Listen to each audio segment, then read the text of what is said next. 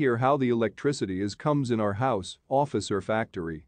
It first comes into energy meter and then goes into MCB or RCCB, and after that it comes into our switchboard. When we operate the switch from the board to turn on the equipments, the current will flows through phase to neutral in series with energy meter and MCB. But sometime due to fault happen in the incoming line, the voltage is increased, and at that time increased voltage comes in our house. The MCB or RCCB could not identify that high voltage because MCB and RCCB does not have voltage sensing function, and it continue giving that high voltage supply to the equipment.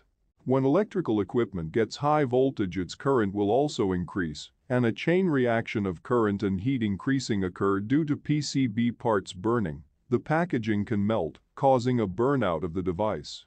And it can be fixed after your energy meter, and after installing it, there is no requirement of other kind of MCBs or RCCBs. Let's see how it works differently than MCBs and RCCBs.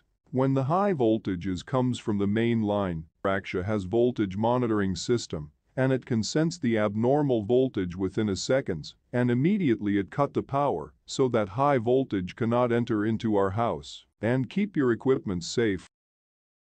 Subscribe now and press the bell icon. Never miss an update. Subscribe now.